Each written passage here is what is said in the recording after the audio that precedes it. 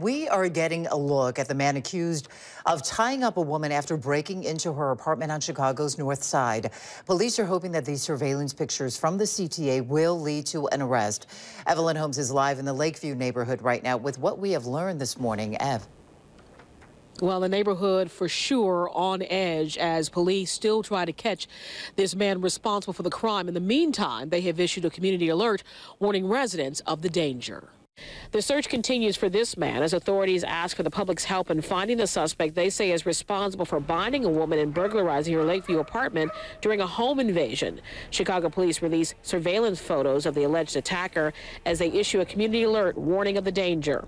It is crazy. I didn't know that they like tied her up, though. That's pretty intense. Investigators say the break-in happened during the afternoon of February 25th in the 900 block of West George Street on the city's north side. Detectives say the robber went into a home through a woman's back door before tying her up and stealing some of her belongings. A security camera on the L platform of the CTA's Brown line captures the suspect using the victim's Venture card shortly after the home invasion.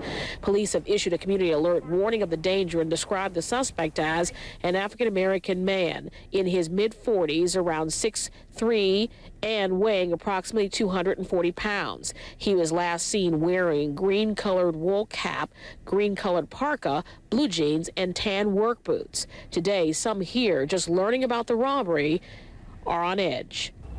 It's still not very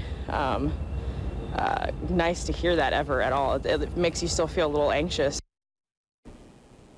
Investigators are asking anyone with any information about the suspect to call North Detectives, or should I say Area North Detectives with the Chicago Police Department.